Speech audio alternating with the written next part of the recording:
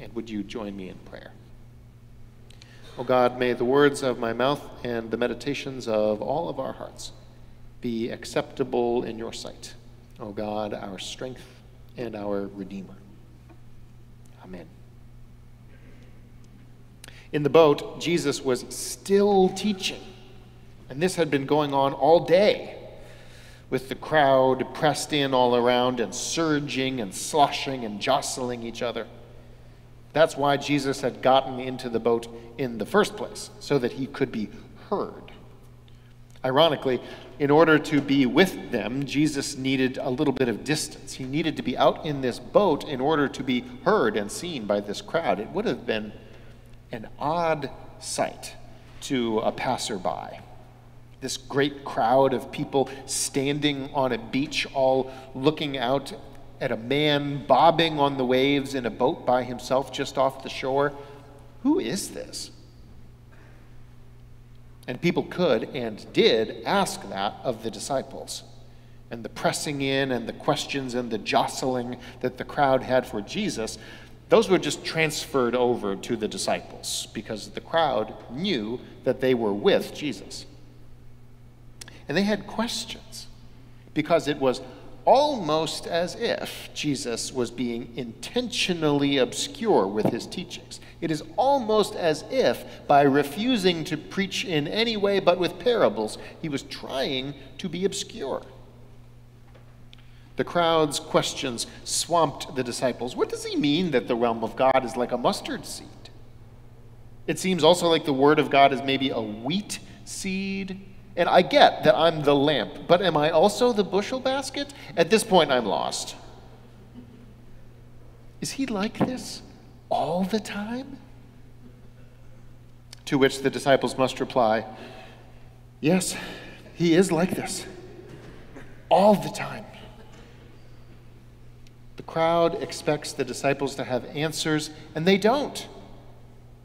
Answers hardly seem to be the point.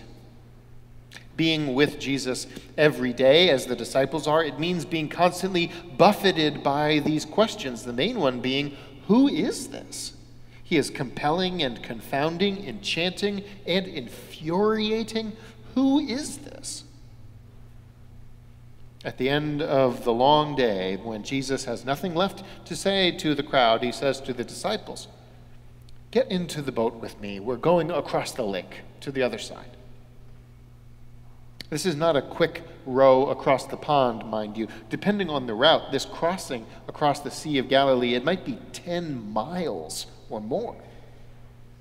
And once they are on their way, far out enough from the shore, a great storm picks up. A gale begins buffeting them about. Now, luckily for them, there are among the disciples not a few excellent sailors.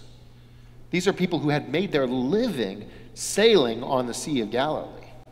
And they knew when to drop the sails because the wind was too high. They knew this, and they did so. And the storm was still too much. They knew full well that you are supposed to point the boat straight into the teeth of the waves. And they did so.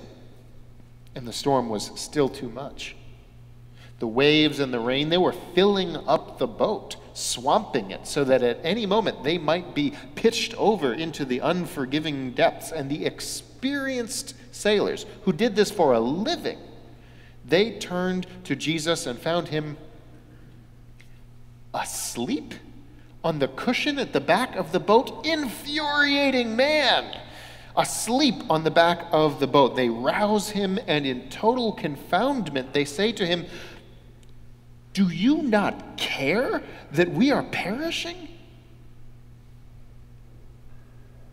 And with just a word from Jesus, the billows stop, the waves settle, the rain retreats back up into the clouds. The question had been, do you not care? The question they had asked was, do you not care? But when the billows and the swells knew his voice and followed him as if he were a shepherd of the waves, they have the same question that the crowds always asked. A question with a child's simplicity and directness, which makes it, of course, the right question to ask. The disciples ask, "Who is this? Who is this, that even the wind and the waves should obey his voice? Who is this?"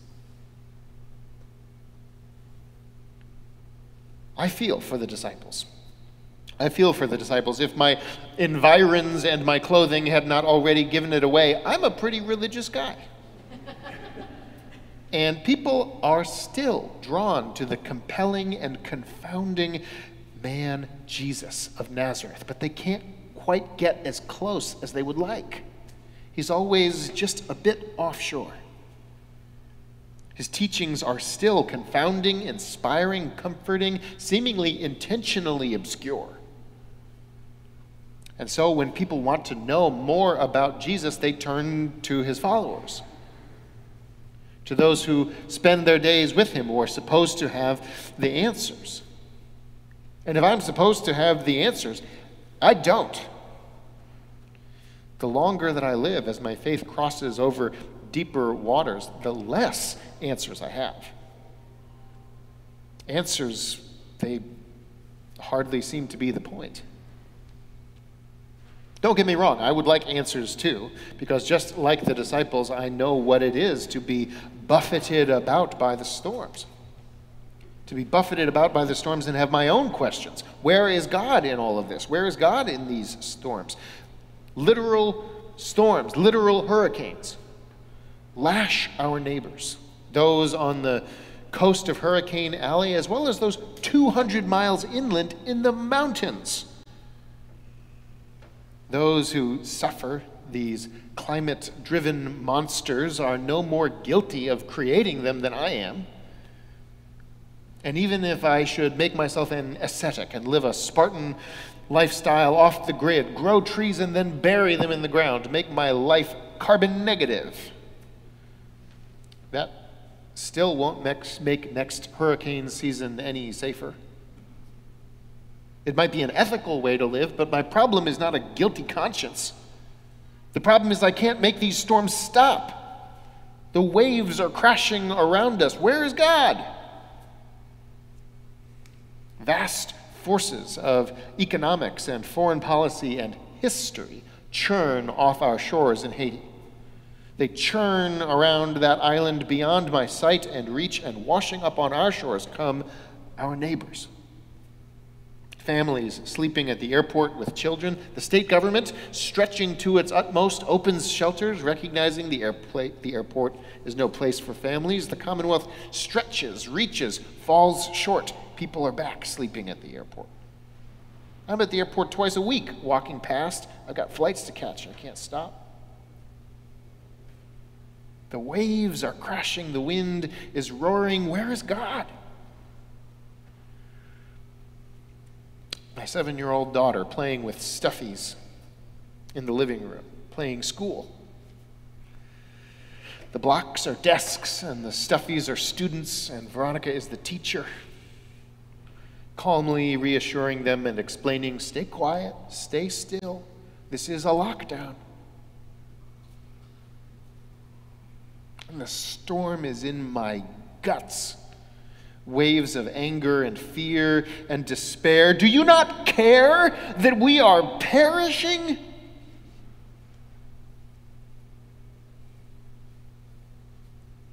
That question, where is God? That question.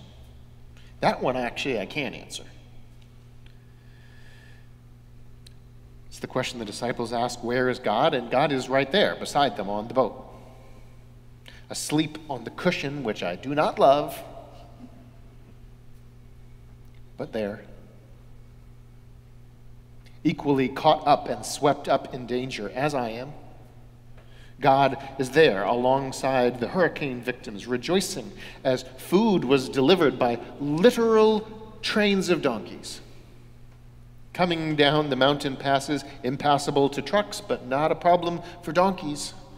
Hungry people watching our Lord and Savior of the donkey train. Blessed is the one who comes in the name of the Lord. Our Savior of the donkey train. God is there alongside every Haitian who is fleeing violence and seeking safety, rejoicing as people open their homes, as school opens their doors. Where is God? God is our Savior of the hot lunch line. And Jesus is with my daughter, too, practicing lockdown drills. I can think of no one more fitting to sit among the innocents who have done nothing to deserve this. There's no one more fitting than Christ to sit among the innocents. Where is God, our Savior of the lockdown drill? That question, where is God? That one I know. God is with us, bound up in human flesh, wrapped in vulnerability, born of heaven and yet here on earth to be found, caught in the gyre and the storm, swamped and tempest tossed. The disciples question, who is this? Who is this who joins our common lot? It is God Almighty beside us, God with us, Emmanuel, Jesus of Nazareth. And answers seem hardly the point. How does Jesus make the storm stop? Answers seem hardly the point. The miracle of stilling the waves, this is a small thing. Stilling the waves is child's play for God. Something much greater than that was before the disciples. Something much greater is before us. The miracle that is no small thing, but which took all of what God has, all of who God is. The great miracle that God is in human flesh, is one of us, is with us, knows what it is to grieve and suffer, knows what it is to fall into danger, the one who knew narrow escapes and came to a bad ending. Who is this?